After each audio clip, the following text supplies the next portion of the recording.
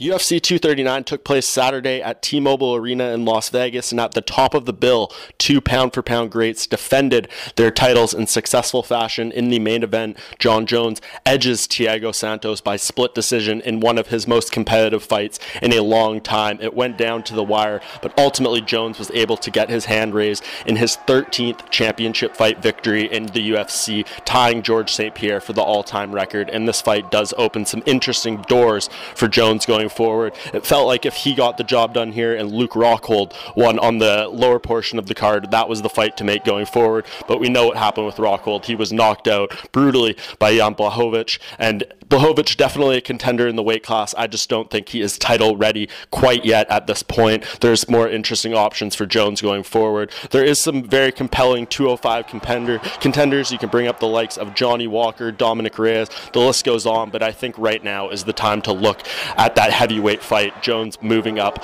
to challenge the winner of Daniel Cormier versus Stipe Miocic. He said he was absolutely willing to do that fight at the UFC 239 post-fight press conference, but reiterated that the terms need to be right, the money needs to be right for him to move up to heavyweight, and I think that is fair for Jones. He has definitely earned a huge payday for a fight, especially if it's against Cormier going up at heavyweight. Everyone wants to see that, and if Cormier is able to defeat Stipe Miocic at UFC 241 in August, I think you need to go ahead and do everything you possibly can in order to make that matchup. Everyone wants to see it is the fight to make. If Stipe Miocic wins, Jones said he's willing to fight him as well. I don't think that has quite the luster on it, but I think the idea of Jones going up to heavyweight would be a big seller regardless of who is the champion at that point. Jones has teased a fight against Miocic in the past, and I think even if he wins, that is a fight to make going forward. It's finally time for Jon Jones to go up and challenge the winner of that matchup. In the co-main event, Amanda Nunes does it again. She knocks out Holly Holm in the first round